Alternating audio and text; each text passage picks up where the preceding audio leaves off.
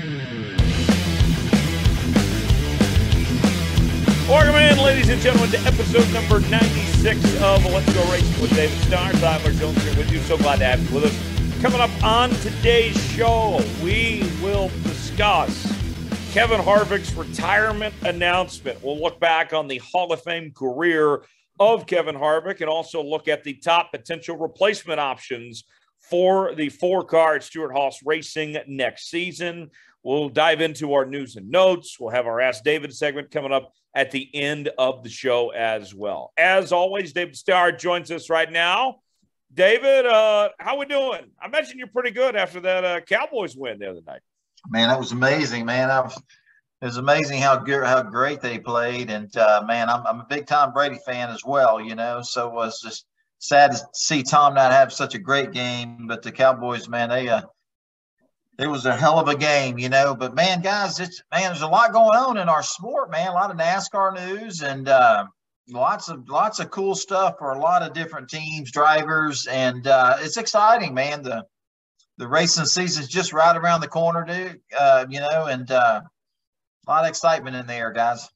David, I know you have some stuff that you're going to announce soon, not on today's show, but in the very near future. Tell me about this. What is the mindset of drivers like you and others that are right in the middle of crunch time where I'm sure you're still trying to enjoy life at home, but there's no way that you're not waking up in the morning not thinking about Daytona either? We mean wake up. Hell, I can't go to sleep. You know, that's kind of the mindset, Tyler. You know, it's just, you know, we're all the different drivers and teams. We're all blessed that we got great partners and trying to finalize, you know, lots of us are trying to finalize who our main partners are and who's on board with us. And that way they can lock in, make a commitment to a team. It's, man, it's exciting. It's stressful. You know, and it's hard to sleep at night, but a lot of excitement in the air. And, but man, it's tough, you know, it's just a sport that we love so much. It just, you know, the funding's a big part of the sport. You know, us drivers, you know, most of us got to bring funding and thank God for all the different partners we have, but it's a stressful time, buddy. But, you know, again, you know, I keep saying stressful, but a lot of excitement goes along with that as well. Yeah, you don't need no therapy, that's for sure. Not yet, anyway. Dominic Aragon from the RacingExperts.com joins us as well. Dom, how are you enjoying these next few weeks? It's about to ramp up here pretty soon, just like that, right? Oh, 100%. I'm enjoying playing full-time dad, full-time husband right now. But, man, covering the sport is a 24/7, 365 job. And like you were mentioning there with David, there's always some news churning about this time of the year, which there's a lot we're going to get to here in a few minutes. But, yeah, it's going to be a lot of fun. And I get to see you guys in Daytona here in a few weeks. Yeah. You know, I'll be honest, guys. You know, my day job, I cover the NFL. And I was working the Seahawks-Niners game on a Saturday, and during the middle of the game, there was an advertisement that came up for the Clash, and I'm like, man, I'm having fun here, but I can't wait till racing season. You know, we move on from one thing right into the next, and now that most of my football coverage for the year for the season is done, like I can't wait till we finally get this thing going and begin our NASCAR 2023 season. With that, we begin today's show with some news that I don't think was shocking, but still a major story that Kevin Harvick is going to retire at the end of the 2023 season. This will be his final full-time year in the NASCAR Cup Series, and then he will transition to the NASCAR on Fox booth next year, joining Clint Boyer and Mike Joy. And we heard everybody and anybody with their strong statements about Kevin Harvick. Tony Stewart talked about him being the flagship driver of that organization, that he hopes that he can go out on top, and what he meant to him as a friend, what he's done for that team. We know that he's going to be a first ballot Hall of Famer. He's won a championship, 60 career wins. And then also you factor in just what he's meant to the sport for his, you know, legacy-wise, beyond just winning races. Here was a guy that right out of the jump, brought that Goodwrench car back to victory lane at Atlanta within weeks of taking over from Dale Earnhardt when he passed away. A storybook career in a lot of ways. David, I know you've been a big fan of Kevin for a long time. If you listen to this show during the season, about every week, David picks Kevin Harvick to win, it seems. David, tell me about Kevin Harvick from your perspective, not just as the race car driver, but the man, Kevin Harvick. It seemed like he was just so well respected and well liked around the garage. Man, he's just a great, obviously, we know the storybook career that Kevin's had. He's a hell of a race car driver, one of the all-time best, as far as I'm concerned. The legacy he's left, that he will leave. But, man, he's done a lot for our sport, man. And back, you back way back up to 2001 when we lost the late, great Dale Earnhardt, and having Richard Childress give Kevin Harvick that call, and to see Kevin get in the 29, GM Goodrich Chevrolet that belonged to Dale Earnhardt, and to see him get in that car and all the emotions that all of us had, and seeing Kevin bring that number 29 Chevrolet Monte Carlo, Goodwrench Chevrolet, whatever it was called, to victory lane, just barely beating Jeff Gordon. I mean, it was such a great Cinderella feel-good story, and it was just great for all the fans. It was just, I don't know if you call it therapy. It's just what the sport needed, and, man, not only Kevin's just what he's done for our sport, the fierce competitor in him, and he's brought a lot of excitement to all the people that follow NASCAR just because he's a fierce competitor, and he's not afraid to let you know what's on his mind, how he feels about something. You got to like that rawness about him. And, I will definitely miss seeing Kevin Harvick competing week in and week out. But, guys, as a man, as a friend, he's always been a straight up guy, a great friend of mine. And I know he's a great family member, a family man with a beautiful family. And you think about Kevin, you look at some of these great quarterbacks, and you watch their careers and the Super Bowls they win, and then trying to, when is it the right time to say goodbye to the game, and Kevin, and you think about the fierce, when you're a fierce competitor, whether you're a quarterback or a NASCAR race car driver, man, you're all in. You're focused 110%, your commitments to your sponsors, to the manufacturers. And, it takes a toll on your family, you know what I mean? Because when you're all in, man, you're all in. And sometimes your kids, your wife, your family kind of, they're kind of, I don't know the word I'm looking for, but, your first priority, and all that effort and energy goes into winning races and winning a championship. And Kevin has done that, for 22, 23 years.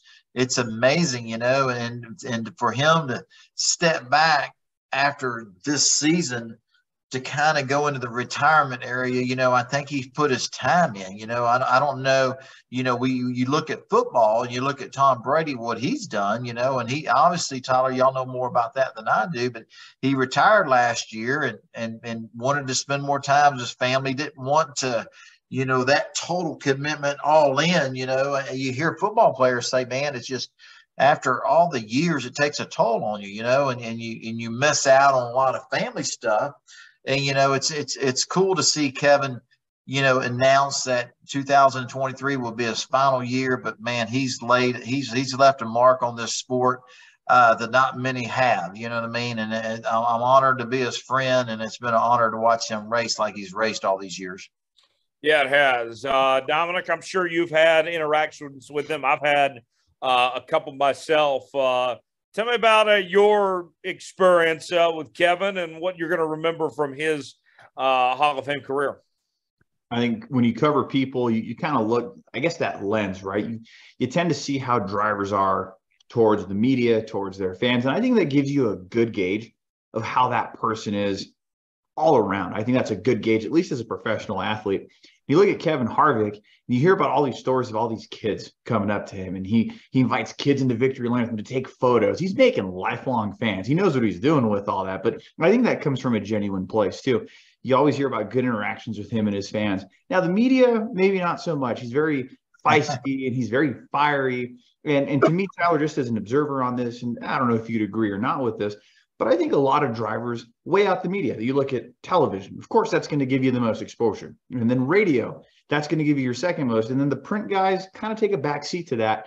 And I've noticed a different Kevin Harvick with the print media over the years, where he's kind of 1, 2, 3 word answers, whereas he'll talk to the TV cameras and the radio people all day. But there's nothing taking offense or nothing personal against that. I think that just speaks to the competitor that Kevin Harvick is. And I think that's what I'm going to remember most, Tyler, is how fire he is after he gets out of that race car. If he hasn't won, him and Kyle Busch, they have like that same mentality, that same we didn't win. They're mad, they're frustrated, they're pissed off, but that's the competitive nature of those two drivers. So I've had a couple interactions with Kevin. I interviewed him twice in a 2-day stretch at Kansas Speedway several years ago, when he won the pole and then he won the race the next day. And this was in Kansas City at Kansas Speedway. And I remember, doing radio there in Kansas at the time. I had to ask him what we ask everybody that visits town. You tried any Kansas City barbecue, what do you think of it?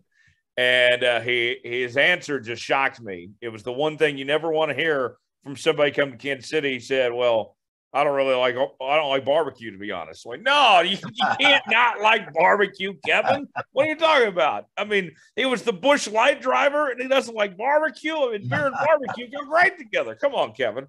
But in all seriousness, I enjoyed my interactions with Kevin. I thought Kevin was great, and I'm excited to see his next chapter that he's still going to be involved in.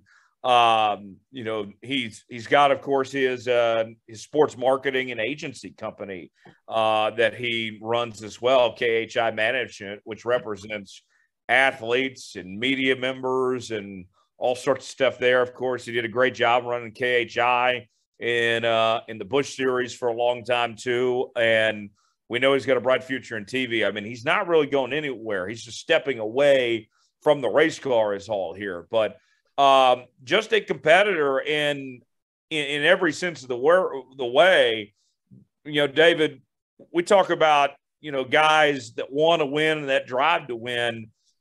We don't mention, besides guys like David Starr, there's not very many David Starrs out there that are running when they're 56 years old.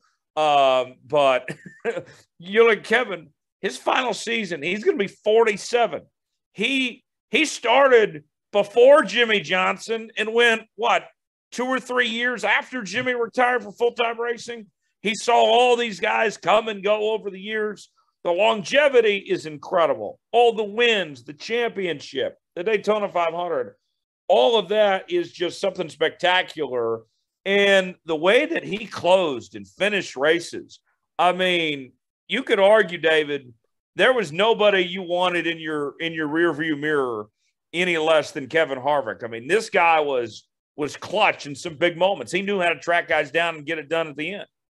Man, he knew how to get it done. And yeah, you coming down to the end of the race, you definitely didn't want to see Kevin Harvick in your rearview mirror, because he was coming to pass you and to win the race. And last couple of years for Stewart Haas and Kevin Harvick been a little bit of a challenge with the car change, the next gen car. And but man, I just knew that with Stewart Haas as the resources and with the driver, the driver that Kevin Harvick is, that, man, the wins were going to come, and man, when they came this past year, they finally hit their stride towards the end, made the chase. They won that final race. I think it was at Michigan or I don't remember where it was, but, to win back-to-back races was just incredible. I remember, hearing some drivers talking about Kevin, he's over the hill and he doesn't have it anymore, man.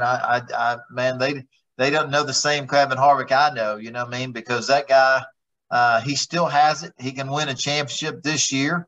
I believe we're going to see him win some races. And, man, it's, it's nice to see somebody go out on their terms and how they want to go a step out of the sport. Like you said earlier, Tyler, he's just stepping out of the race car. He ain't going anywhere. He's going to be part of the industry, the sport for years to come. But anyway, he's kind of doing it like he wants to do it. He's going to do it his way. And that's kind of the Kevin Harvick's way. He's going to do it how he wants to see it done. And I believe, when it comes towards the end of the season, this season, that we'll see the number 4 Kevin Harvick car running for a championship. Tyler, I want to bring this up too and get your thoughts on this, because a few years back, Kevin Harvick had announced a lengthy contract extension. We're talking like 2019, where he had said he consulted with Rusty Wallace, Mark Martin, athletes outside of NASCAR about, hey, should I weigh out retirement? Should I keep going? He ultimately signed through 2023, and he said he signed because of how competitive the team was. So in a way, do you feel like, okay, he went 2021 winless. He had the 2 wins last year. But do you feel like he's stepping away because maybe he doesn't feel like he's as competitive as he was 5 years ago, or is that not even a factor here? I don't think it's a factor. I think, you can't ever count out Kevin Harvick. I mean, we never really considered him, when obviously we all pick who's going to win the race on the podcast, that next weekend. And I always pick Kevin because, man, he's a fierce competitor. He ain't out there to ride around and finish 5th or 10th. He's a champion. He's a winner. And, I think, it took him a while to figure out this next gen race car. And I knew when they figured it out that he was going to be a force to be reckoned with again. I mean, you look at the year before that when he won, I don't remember how many races he won, but man, I think it was 9 or 10 of them. And that's amazing. But, I believe, and I don't know this for a fact, he's still very well capable and still one of the best out there competing today. I'm sure there was a lot of things that went into making this huge decision to step out of the race car, and I think maybe, and I don't have no facts on this, but just knowing him just as a father and a husband, I think he's probably, there comes a point in time where it's like, I don't need to win any more races. I don't need to win another championship. I've done all that. He's at peace with his career. I mean, if every race car driver in America could mimic Kevin Harvick, we do it in a New York minute. You know what I mean? Because his career has been incredible. But I think there's been a lot of I think he probably made a lot of these decisions or made this decision on family time. You know what I mean? That's my opinion. I don't know that to be truth, or that would be my opinion. I think he did all that he needed to do and still competitive and still can win. But I think it's time that he wants to kind of slow down because, again, we talked about it earlier. I mean, when you're winning races, winning championships, you're all in, man. That's everything, 110% of your energy, your effort, your thoughts, and really your family, they don't have dad and husband full time, and there comes a point in time in your career where you're like, man, I want to go to a baseball game. I want to go to a race. I want to go to a movie. You want to spend more time with your family, and I think that was probably, my opinion, a big factor in him making this decision. Right. And he's already got one kid that's getting into racing, and I'm sure he wants to be around for that and everything. So, yeah, it's going to be awesome to see what's next for Kevin Harvick on that front. Dom, from a historical perspective, and I know he still has one more full-time season to go, but I mean, he did everything right. I mean, this guy won all the big races: Daytona, Coke 600, Bristol Night Race, the Brickyard, won the championship. We mentioned 60 wins. He won in the Xfinity Series. He won in the Cup Series. I mean, a complete career. And I still feel like we got shafted a bit because RCR was a mess and Stuart Haas was up and down. I mean, if he would have been with like Team Hendrick, who would have known how many more races he could have even won then, potentially throughout his career. I mean, historically speaking, I think Kevin Harvick goes down as one of the all-time greats and probably should actually, I think, get more consideration, considering that he was always the best driver on his teams and got the most that he could, and he was kind of held back to some extent. I don't think you're wrong there. 60 wins, man, a championship, like you said, the big crown jewel race events, Darlington, Bristol, Indianapolis, Daytona. The list goes on. Kevin Harvick's lengthy NASCAR padded resume speaks for itself. He's going to certainly retire as one of the greatest to have ever raced in the NASCAR Cup Series. And not to mention those business savvy skills and the well-rounded person that Kevin Harvick is. He doesn't think like most people. I think he sees where innovation can be done and where you can really thrive. And that is on the racetrack. That's in his race cars and his crew chiefs. And that's in his business mindset and all of that. When is the last time you really think about it that we have a driver like Kevin Harvick who's going to be running their final year and is still running in the top 10 more often than not? Guys, I got to think back. The last driver that really fits that mold was Jeff Gordon in 2015 and Rusty Wallace in 2005. It's not often do you get to go out on your own terms, let alone be at a very competitive level like Kevin Harvick will likely be this year. Right, because we saw a fall off with Jimmy. We saw a fall off with Tony Stewart, Dale Jr. It is something else that he's winning races when he's retiring, that he's going out on top of sorts in this circumstance. David, I would beg to argue, if he would have been with, let's say, Hendrick or Gibbs his whole career, we'd be talking about him maybe having a couple more championships and probably 75-plus wins. I mean, it's amazing that with the problems that happened at RCR, with the ups and downs at Stewart-Haas Racing, and he still got 60 wins in a championship. I mean, the way the cookie crumbles sometimes, I mean, if Harvick was at Gibbs or Hendrick, I think his numbers would be even better. Yeah, Tyler, I definitely agree with you on that, but hey, he's had a storybook career. It's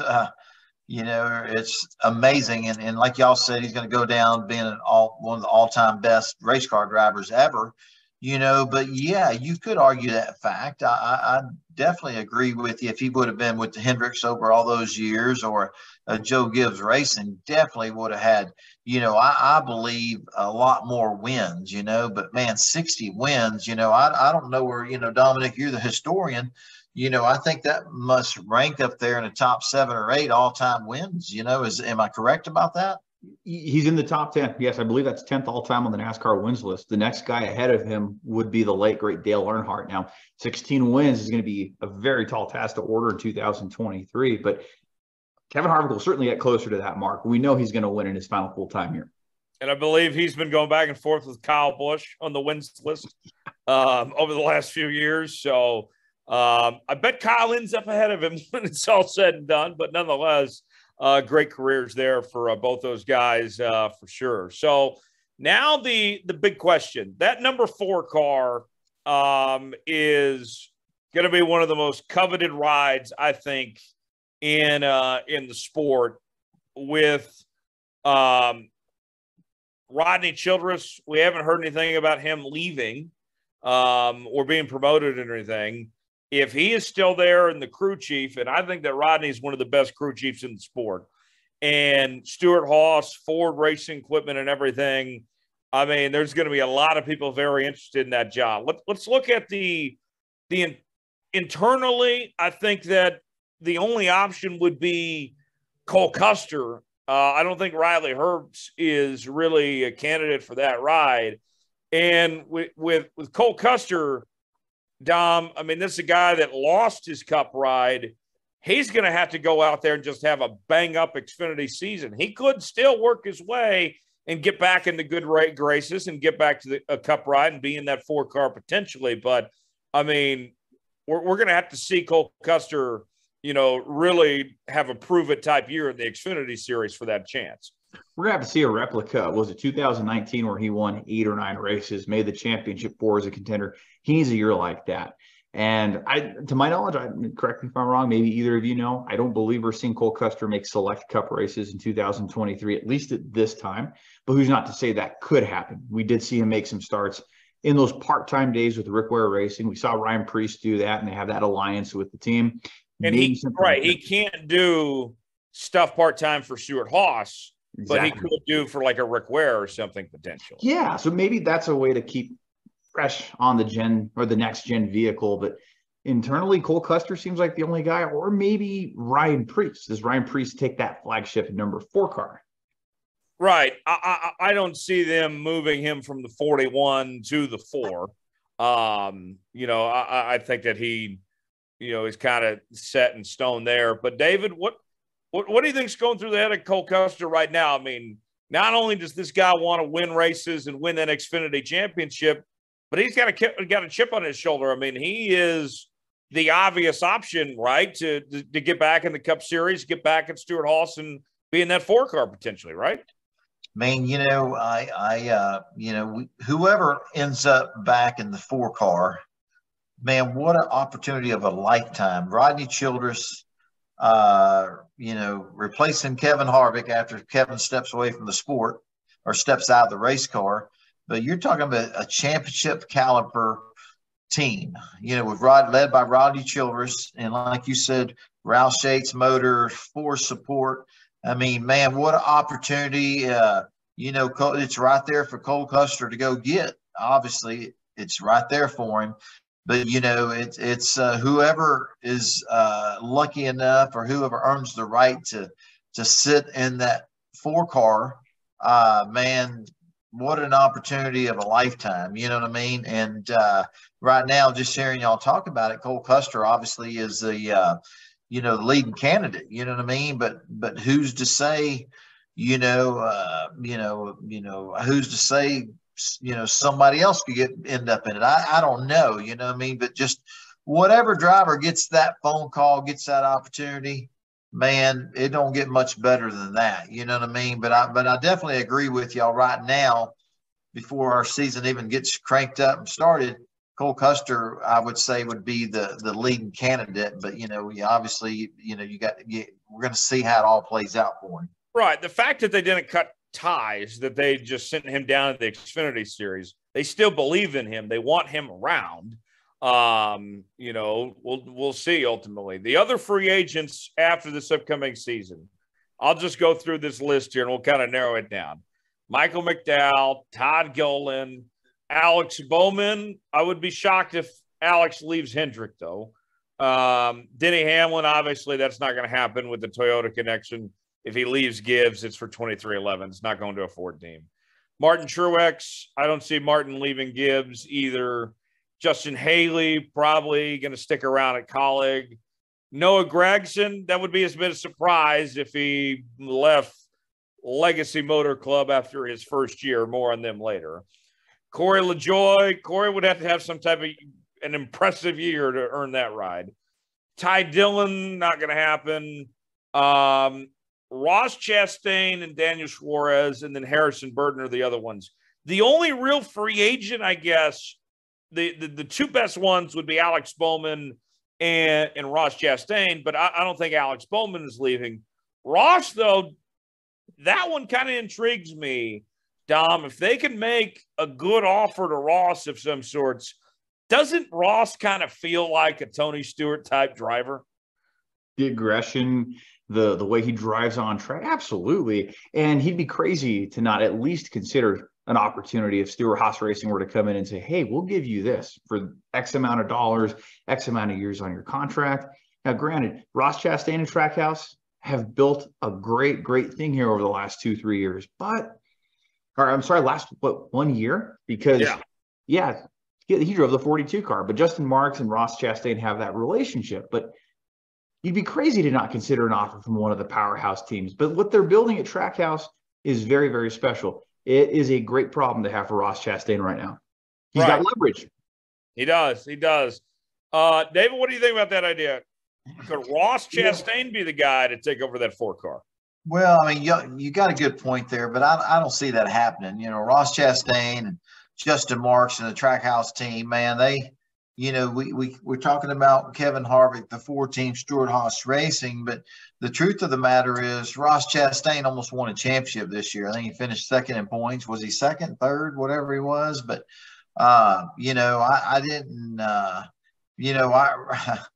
right now I'd have to say that that Stewart-Haas is behind Trackhouse Racing on, technology, performance, and everything. I feel like the Trackhouse Racing with Ross Chastain, they have really stepped up their game, and man, they're a powerhouse championship caliber team. I don't know.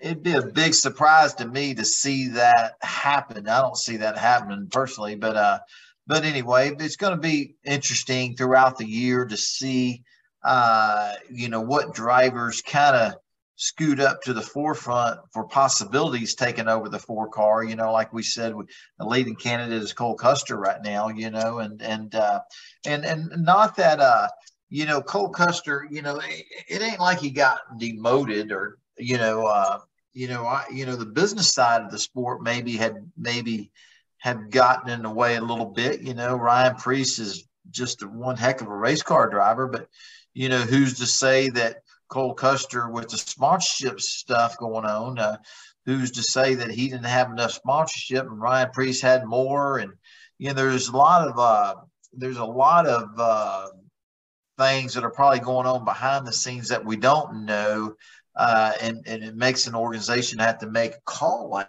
that. But I don't know, man. I just think throughout the season, I think whoever's going to replace Kevin Harvick will be kind of a story that we kind of follow throughout the season. And it's going to have us all intrigued and keep us all paying attention to rumors and to see what's going on there. Do you think that decision, guys, has been already made and it's just not publicly known, or do you think the jury's still out on it? No, I don't think a decision's been made, because remember at this time last year, we were told Eric Almirola was going to retire, and they spent half the year trying to convince him to come back, which he did. That's another factor in all this too, David, is Eric Almirola's future. This could be Eric Almirola's last year, and Stewart-Haas might not have 1 but 2 seats potentially to fill.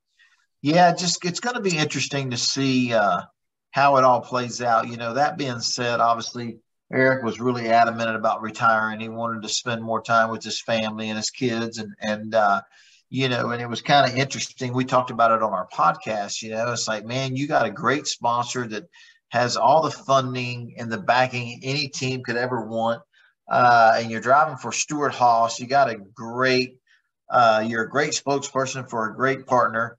He wasn't an old guy either. No, I mean, you got the manufacturers behind you. You just won a race at New Hampshire.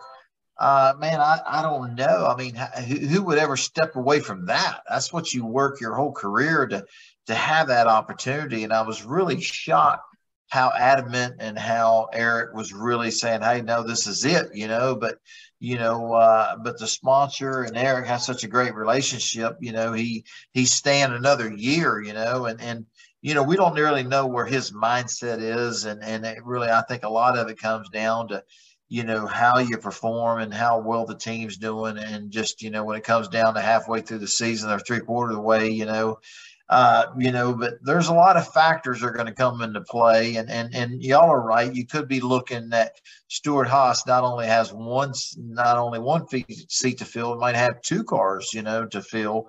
And there's a lot of young, new talent coming up in our sport. You look at the Truck Series, you look at the Xfinity Series. I mean, heck, one of these young kids that really could have a breakout year and really set the world on fire. I mean, they might get that phone call. I mean, it's going to be interesting to see how it all plays out. And whoever goes in that car, I hope it's a deserving driver that's worked his tail off and he's getting a phone call of a lifetime, and it's going to be something that we're going to follow for the season. That's for sure. Since we're throwing stuff out, I'll just mention one last thing. We'll move on, Dom. With these spots open, and a lot of time has passed. I mean, I still feel like Carl Edwards has unfinished business, and he hasn't been able to get in the Hall of Fame yet. Carl, come back for a year or 2, earn that Hall of Fame nomination, please. I want Carl back. I know it's a long shot to Hail Mary, but this could be it. This could be the golden opportunity for Carl. But would it be one of those situations, to play devil's advocate, where he comes back after multiple years out, like how Ricky Rudd did in 2007 and ran 25th every week? How Matt Kenseth came back after the Kyle Larson incident and ran like 20th every week. Isn't it just better for Carl to stay away and we remember him for being a top 5 driver? Maybe, but I mean, he's not a Hall of Famer right now. He hasn't gotten in. You know, he's got 28 wins. He's got Xfinity Series championship. He's going to get in. His time is coming, Tyler. I mean, it hasn't happened yet. We don't know. I mean, he can go out there and officially earn Hall of Fame status coming back and winning a championship. And I still think Carl has, he didn't forget how to race a race car. I would love to see Carl come back, but we'll see. We'll get to our news and notes segment. We got to ask David coming up here in just a second as well. Dom, that was a news segment in itself just there on Kevin Harvick. What else we got going on? Well, we're going to get to the rest of the news and notes here in a second, but before we do, just to remember that Let's Go Racing with David Starr is presented by OLIPOP, and we have partnered with OLIPOP Beverages. Don't forget that you can use the code Let's Go 15 or David Starr at drinkolipop.com.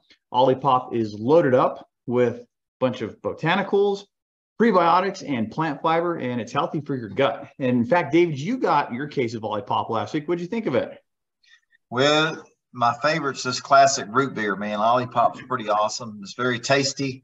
I was surprised how good it tastes, you know what I mean? But it's a pretty good drink. I really love it. And man, what an honor it is for them to send us some of these awesome drinks. And I love my classic root beer. So that's my favorite so far, Don. There we go. We're going to have to get you that Dr. Good one. It tastes like its competitor that's named Doctor, and it's just what the doctor ordered. At least that's what the can said. You go with that story. I think that's where it's at. Awesome, man. Awesome. I like what the doctor orders, that's for sure. There we go. Yeah, healthy soda. Tyler, you can drink soda and not feel guilty about it. Beautiful. On to our news and notes segment here. Team Trackhouse with their Project 91 are announcing they will not be fielding another car for the Daytona 500, unlike other teams attempting to have another entry in the Great American Race. Justin Marks took to Twitter earlier this week, confirming that the Project 91 car entering this year's Daytona 500 just is not an option, but rather wants to put an emphasis on the team's resources for Ross Chastain and Daniel Suarez. Project 91 made its debut last August at Watkins Glen International with F1 star Kimi Räikkönen driving the vehicle. Ultimately finished last in a crash, but had some great speed in the vehicle. We might see the car at some more road course races, guys, but not for the Daytona 500. David, I'm actually not surprised by this because of the emphasis of international drivers in that car. It makes sense to have the emphasis on road courses for those said type of drivers that come from more of that background. Yeah, I'm not surprised by it either. They have they're a championship caliber team, and I think Justin Mark is a great owner and a great businessman. And man, they came so close in 2023 of winning the championship. Man, they were so close. I think they're pretty focused, all their efforts and everything to try to figure out how to get one of their cars into a cup championship. You know what I mean? They want a cup championship. And, it doesn't surprise me. Sometimes, you add a third car for the Daytona 500. It takes a little bit away from your other, your main cars. So it's not surprising at all. And Dominic, I agree with you. They're probably going to use that car for some road courses for some of the international drivers to come to America and compete on the road courses. And but man, I believe that team is very focused and doesn't surprise me at all, Tyler. Yeah, I agree to that. Dominic, what else? Well, unlike Trackhouse Racing, 2311 is actually going to be fielding a one-off entry in the Daytona 500. Legendary motocross racer Travis Pastrana will be trying to attempt to make his NASCAR Cup Series debut. And not motocross racer, all-around motorsports legend, Travis Pastrana. He's run some Xfinity races. He's been known to run the truck race out at Las Vegas a time or three. But Travis Pastrana will be trying to make his first NASCAR Cup Series race. So I got a few thoughts on this. I love Travis Pastrana. The dude, he's total badass. I'm excited to see him in Daytona. It'd be awesome that he'll be around. Twofold. Third team for 2311. to me, that's interesting. Not Kurt Busch in the car, but that does kind of tell me, kind of reading between the lines, that whenever Kurt is ready, because remember, he never said he was retiring. He said he was stepping away from full-time racing because he hadn't been medically cleared. Whenever Kurt is ready, the resources are there at 2311 for Kurt. They still consider him a team member and everything. To me, that shows me that they're pushing forward. They're going to have something for Kurt when he's ready to come back. And then the other thing that I read into this is Helio Castroneves wanted to run the Daytona 500. No ride available at Trackhouse. 2311 here is going with Pistrana. We know about Jimmy racing with Petty GMS. I don't know if there's a spot for Helio. I wanted to see Helio run Daytona, but I don't know if there's a ride available. A lot to make of that Travis Pastrana announcement there, David.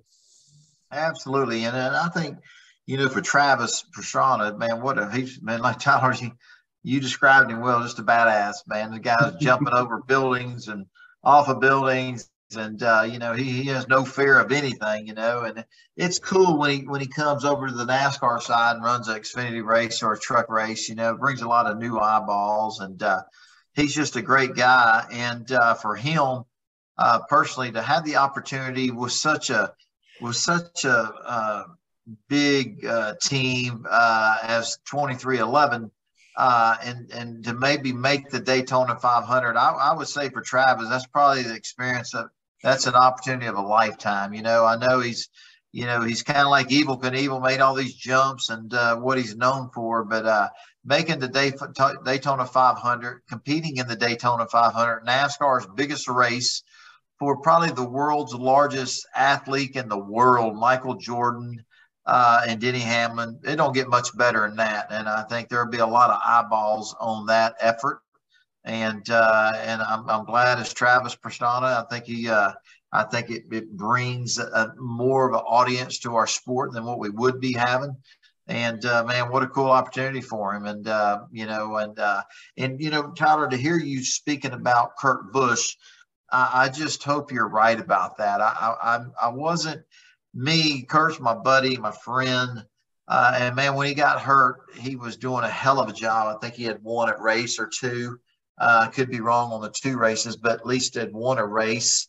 And I think he got robbed of having the opportunity of running for a championship. And man, I hope you're right. I'd love to see Kurt come back.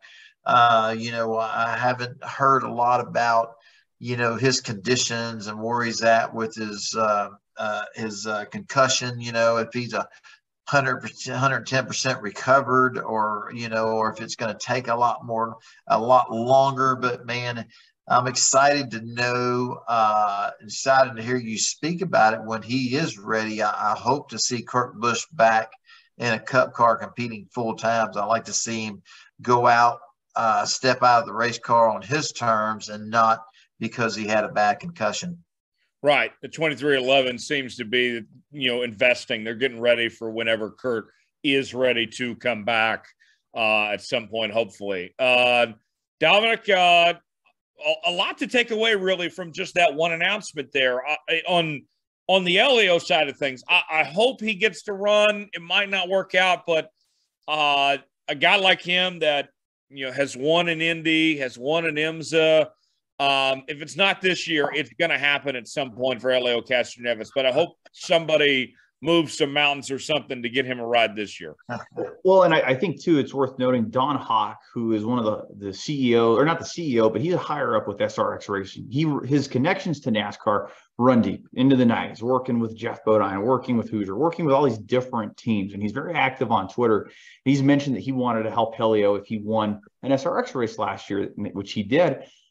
And talking about moving those mountains, Tyler, who's not to say the money team could be a potential ride option for Helio Castroneves. And I feel like I've heard that at a time or three that Helio could entertain that offer with a team like that. New York Racing hasn't ruled out a potential Daytona 500 entry. Greg Biffle ran select races for that team last year. I still think there are options, but Tyler, they are definitely limited. Yeah, they are for sure. Dominic, still more to get to. What else we got? Oh, there's still a lot more to get to. And we'd be remiss if we didn't mention the passing of Robbie Knievel. Robbie Knievel passed away on Friday, January 13th, after a brave battle with cancer. He'd been sick for about 6 months, according to some reports. And him and the Knievel family and their jumps and like kind of like the sport, the daredevil sport they have created, just amassed a large following. And yeah, well, another guy gone too soon. He was 60 years old. And David, we were talking before the show, and you had a little bit of connection to the Knievels or got to know them a little bit. Yeah, man, what a great guy, great friend. We were friends for a long time, and I didn't see Robbie a lot, but we kept in contact. We'd call each other, and but years ago, I don't even remember what year it was.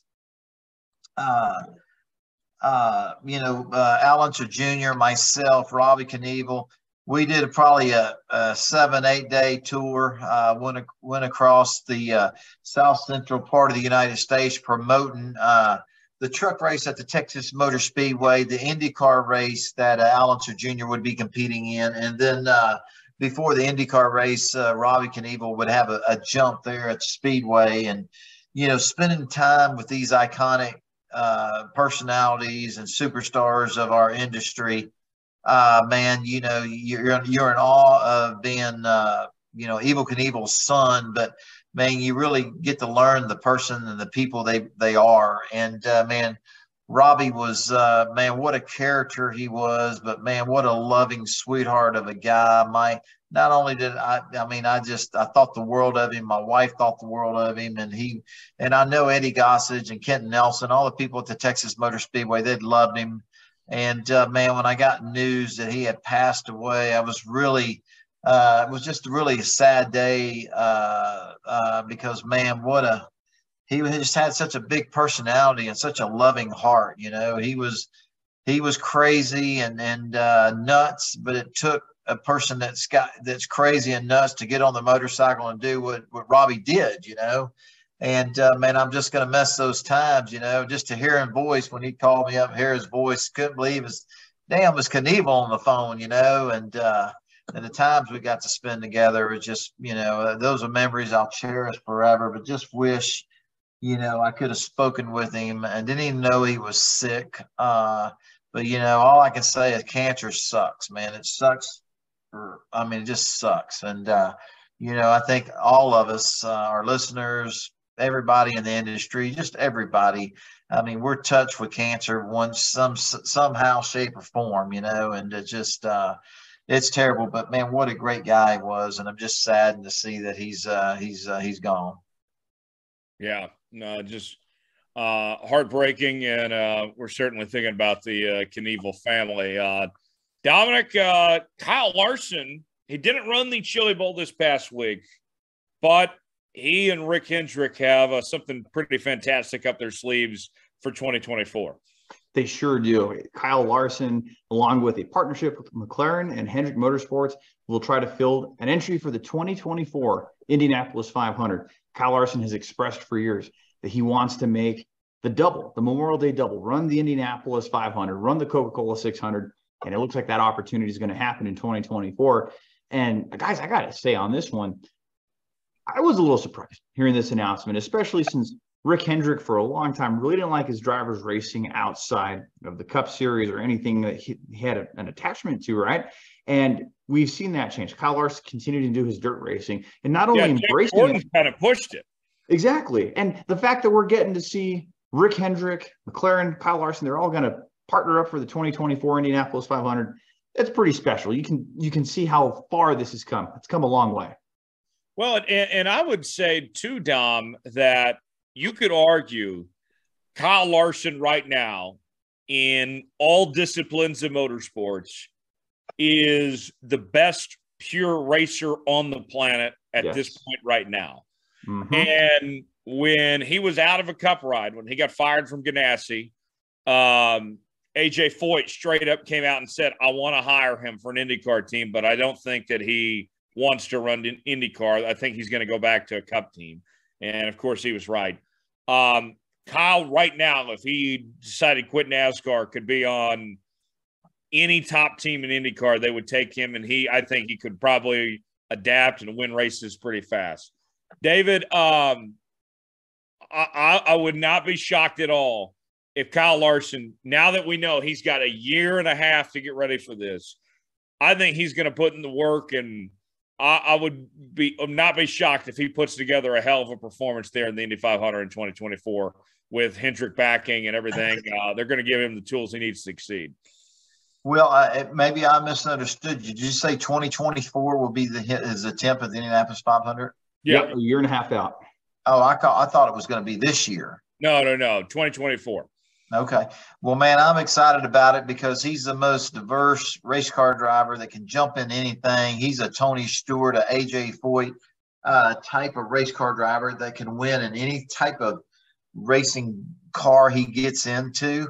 And, man, it'd be kind of cool to see him in the IndyCar to see how he does, you know. And we were speaking about Kurt Busch earlier, and, man, I was so impressed with how Kurt Busch did when he did the double. I think it was 2-3 years ago, might even be 4 years ago. I was really impressed by his performance. And then watching Jimmy Johnson this past season compete at the Indianapolis 500, I thought he did a hell of a job before he ended up crashing.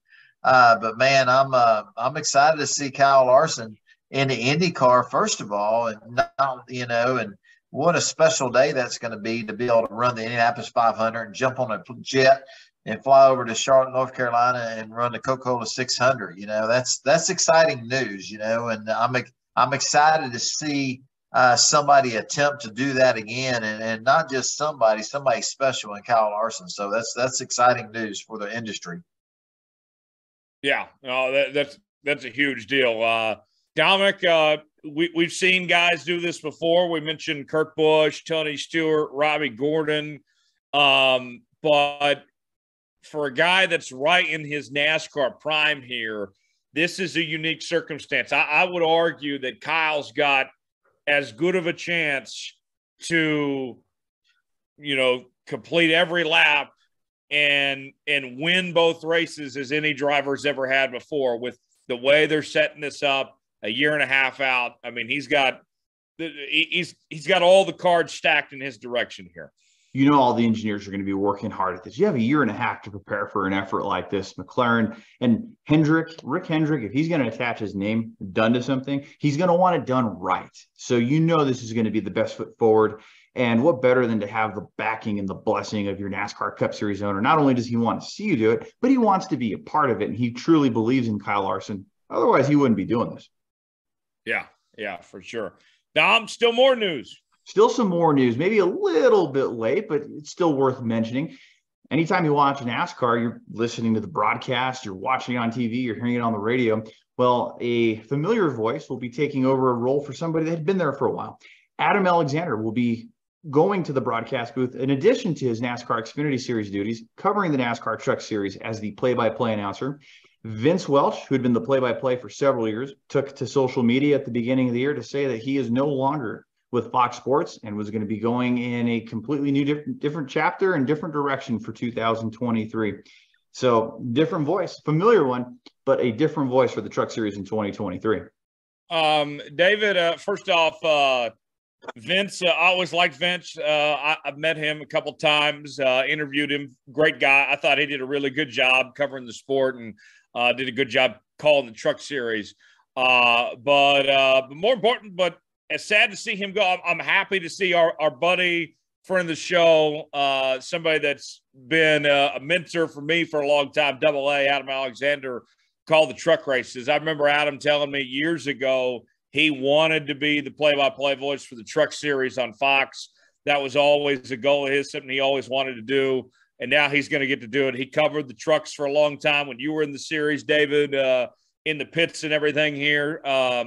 You know, not a knock on Vince. Don't take this at all, but I think this is great for the Truck Series to have Adam Alexander back in the Truck Series broadcast booth here, David.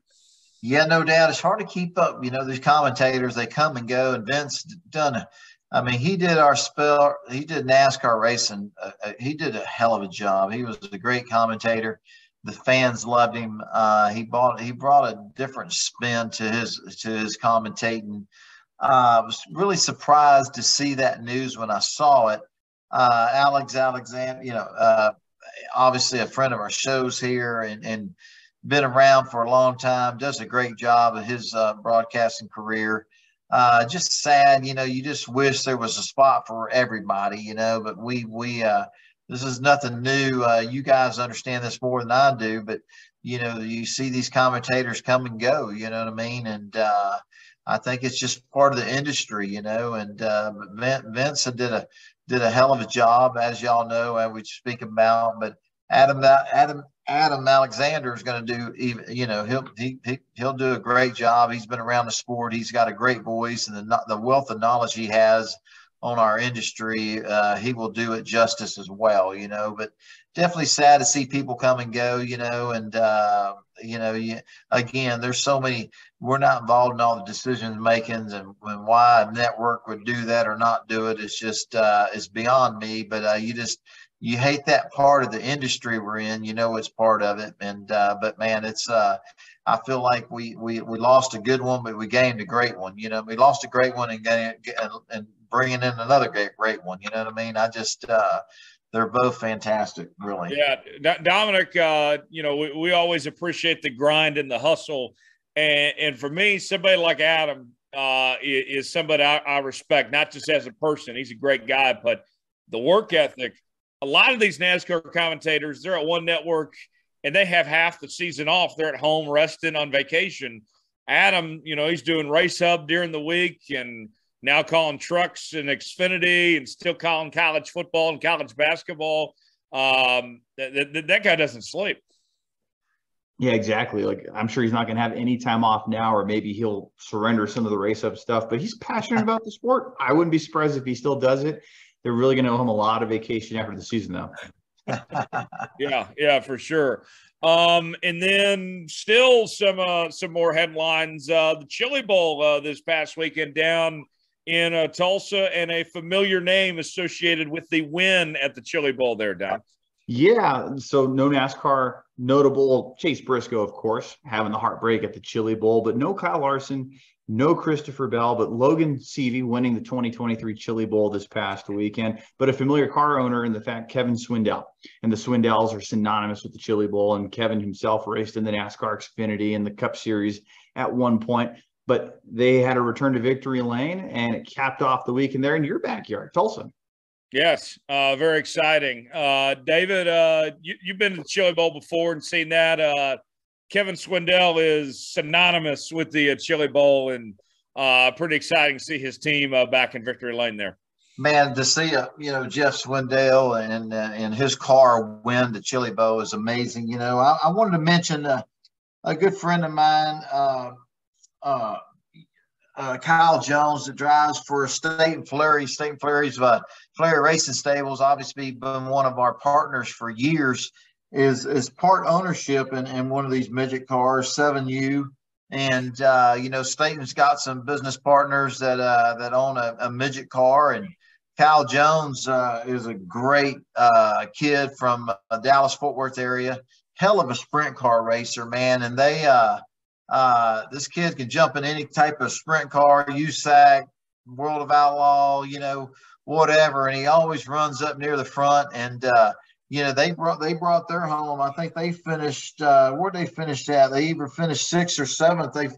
I think it was 6th. They finished 6th in the Chili Bowl. Man, that's worth mentioning. You know what I mean? Kyle's just a great race car driver. And years ago, I was talking to State and Flurry about, I think they were trying different drivers, and I said, man, you need to give Kyle give him a call, give him a shot, man. And I think that was 5-6 years ago, and they've been together ever since and winning races and doing well. And they actually finished 6th in the A main at the Chili Bowl. And man, I want to say there's probably 1,000 cars that show up for that, So anybody that even makes the main event, they're true champions, and all of them are winners. You know what I mean? But man, what a race that they hold the Chili Bowl every year.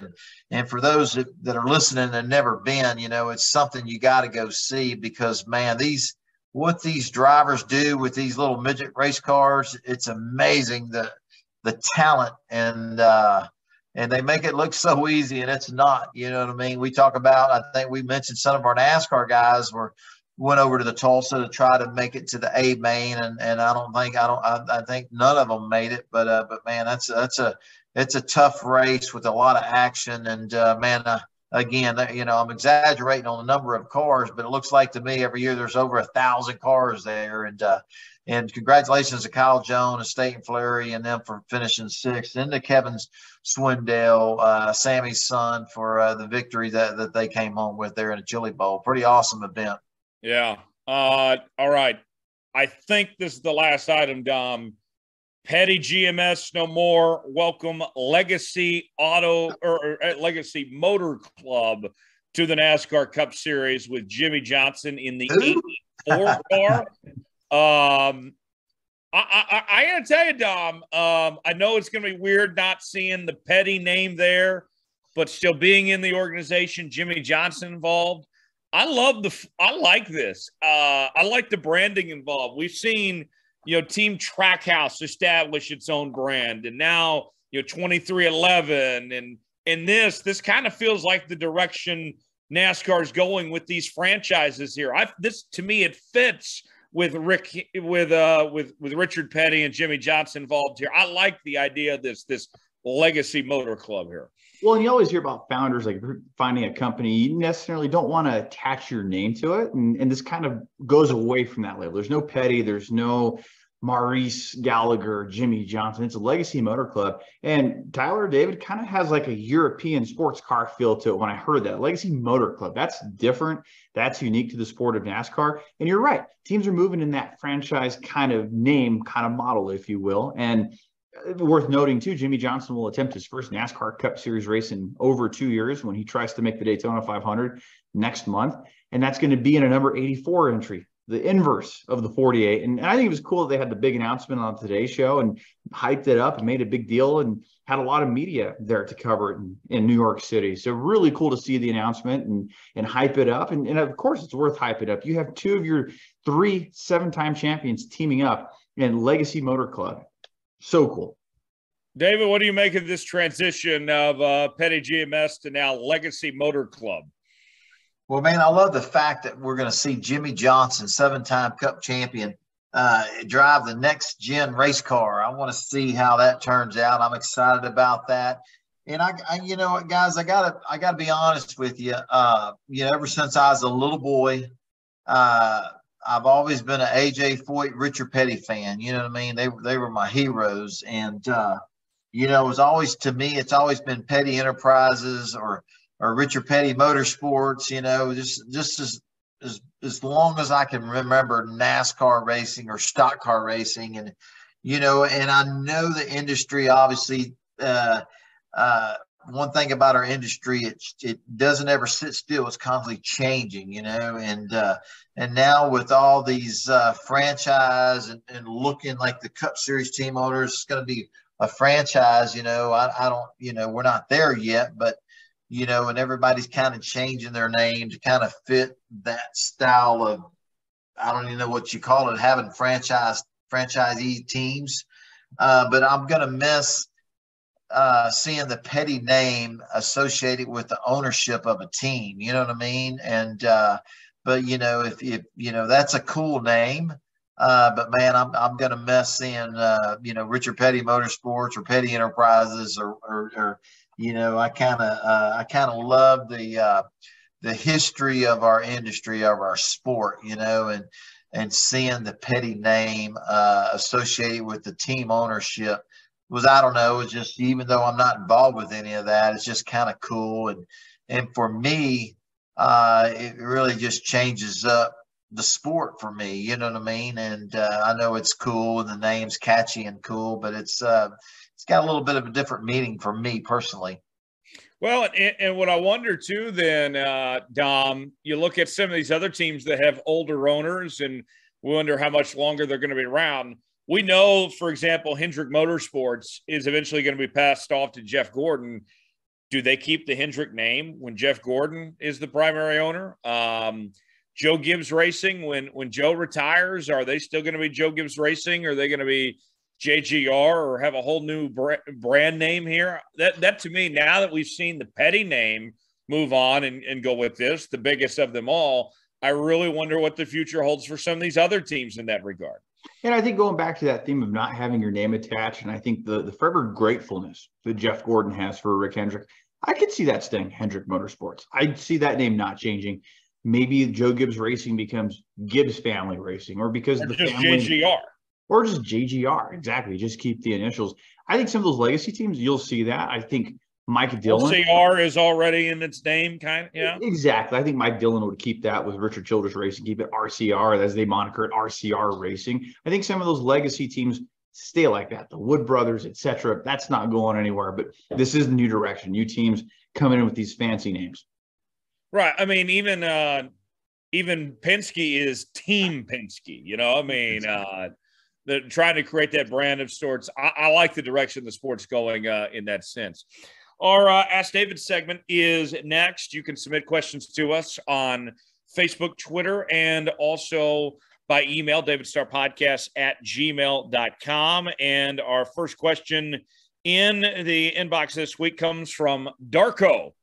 Darko wants to know, for all three of you, we know the NASCAR community is a very giving one and always thinking of others. What are some charitable organizations and causes that are near and dear to your heart? David, we'll start with you.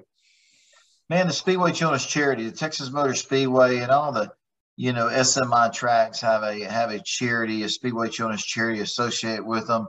And over the years, my Uncle Mike, who founded and started Team Texas High Performance Driving School, donated hundreds of thousands of dollars to the charity, So, that's really a charity that's near and dear to my heart. We had Tony Stewart comes annually for the Tony Stewart Foundation. But, I don't really have a particular one. I just like, playing a small part of these charities and associations that really change children or kids' lives for the better. You know what I mean? We get a lot of emails and about, signing a picture or giving away a souvenir or a die-cast car to a kid that's struggling, or for this organization so they can raise money. Now that I own a racing school, the Team Texas High Performance Driving School there at the Texas Motor Speedway, man, one of the things I'm proud of when charities call and it's a charity that children benefit from it, I'm all about it. You know what I mean? So, man, I just love the charities that enhance and give children opportunities and take them out of the situation they may possibly be in at the present time. What about you, Dom? So I've been thinking about that question. I would say, like, on a national level, the ones that really I think that come to mind are like the St. Jude Foundation, the Ronald McDonald House Charities, the ones like David said, helping kids, and it just breaks your heart when you see a lot of those commercials. But the good that those organizations do, and then even on a local level, I think of like the St. Vincent de Paul Food Bank and like your local communities, and they're always needing donations for food and just for people to put a meal on the table. Those ones definitely speak to me, or Catholic charities, anything that's trying to help the betterment of the community at the local level and the national level. But definitely, I think there's a few that come to mind, but especially the St. Vincent de Paul and how good that a lot of those food banks do across the country. What about you, Tyler? Oh yeah, a couple of things come to mind. As far as the national level goes, I did work to promote the Folds of Honor Foundation, which also has NASCAR connections. They had the Folds of Honor Foundation 500 at Atlanta Motor Speedway for several years. Major Dan Rooney, I got to know real well at several golf events over the years and interviewed him several times. He and we both went to school at the University of Kansas, and he was, of course, went on to be a PGA golf pro and went on to fight for our country. And what he does with the Folds of Honor Foundation, they raise millions of dollars every year for the children of fallen soldiers, give them scholarships. And a terrific organization. They're based in my hometown in Tulsa, and they're growing like crazy. And it's amazing what they continue to do each and every year. And so I salute Major Dan and what a great, wonderful man he is, and Christian man. And they've had some awesome partners.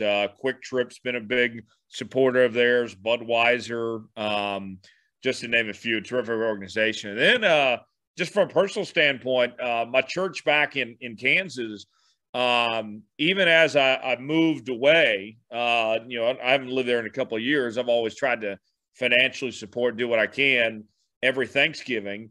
They try to go feed people that don't have a Thanksgiving dinner, and try to go deliver Thanksgiving meals to people that don't have something to eat.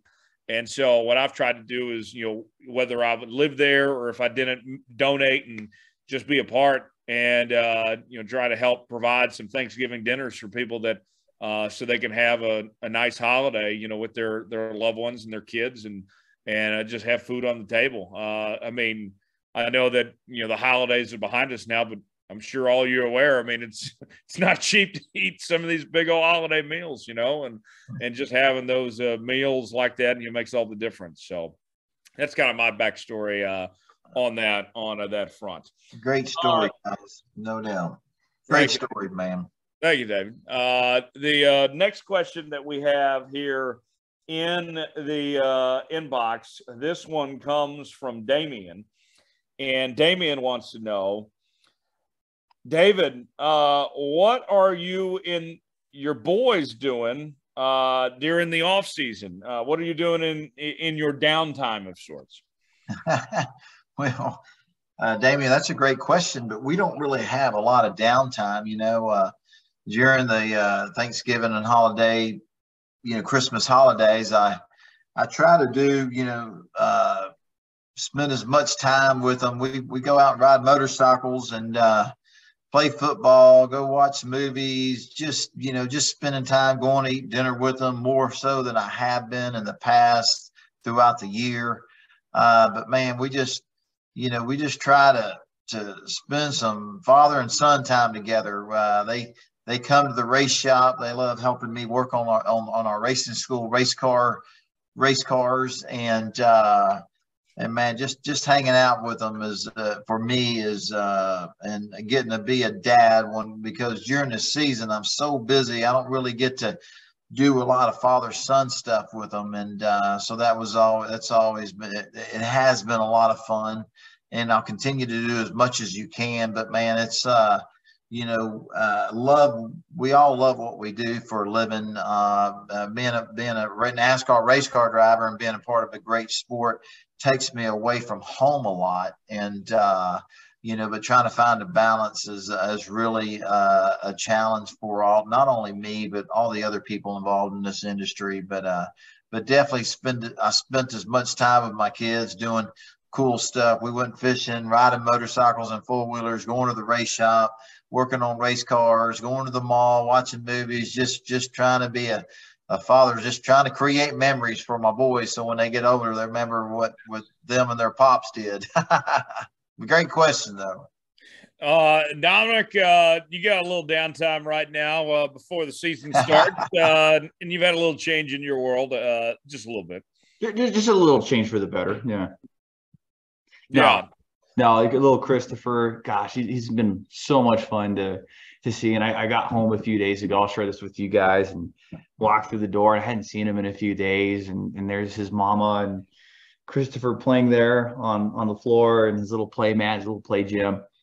And my wife picks Christopher up, and he sees me, and he has no teeth, right? And he's got the little toothless smile, and he starts smiling, and then he stops, and then he smiles again after a few seconds, and he stops, and then he smiles again. He did it 4 times, and it was just like, wow, that's so cool. It moved me to tears. It moved my wife to tears. It was just so cool, like being able to come back and see him after being gone for a few days of work. So yeah, there's been a lot of good changes, and being able to see him grow and just spend as much time as I can with him. It's been a change in our lives, but for the better. God has truly blessed us. That's great. How about you, Tyler? My downtime, when I do have downtime, I'm resting, I'm sleeping, trying to relax a bit. But Been really just exploring Dallas, getting to know this city, and just trying to find new hangouts and explore it with my friends, and go to as many sporting events and concerts and whatnot when I can. And David, I've been here since March. It's been 10 months now, and I'm still finding new things to do, David. I feel like even 10 months in, I haven't even touched the surface level yet. Yeah, no doubt about it. And Tyler kept us from us. Now we got a Cowboy fan and Tyler. No. Well, he likes to dress like a cowboy. He's been hanging out at the Dallas Cowboy complex a lot here lately. Now he's been hiding that from us. But now, man, it's there's plenty to do in Texas. A lot of great cities, a lot of great people, a lot of great events going on, and things to see and things to do. And man, it'll take you years, Tyler, to do them all, buddy. But I'm glad you're having a great time. And let us know when you come out of the closet on being a Dallas Cowboy fan, okay? I thought you were going. He likes to dress like one, so that has to go for something, right, Tyler? Sure. Big win for the Cowboys this past week against Tom Brady and the Bucs. But no, David, my loyalty, lies with my Kansas City Chiefs. Absolutely, man. There they are, back behind me right there. Well, I got to say, though, he does sound like a Cowboys fan every year, David, because he's like, oh, the Chiefs are great. The Chiefs are the best. The Chiefs are the best. The Chiefs are going to win this year. If they actually do prove it, though. Well, they've won the Super Bowl every year. They've done it once in the last, 4 years. They make the playoffs every year. They're pretty good, but Tyler kind of overbuffs them a little bit.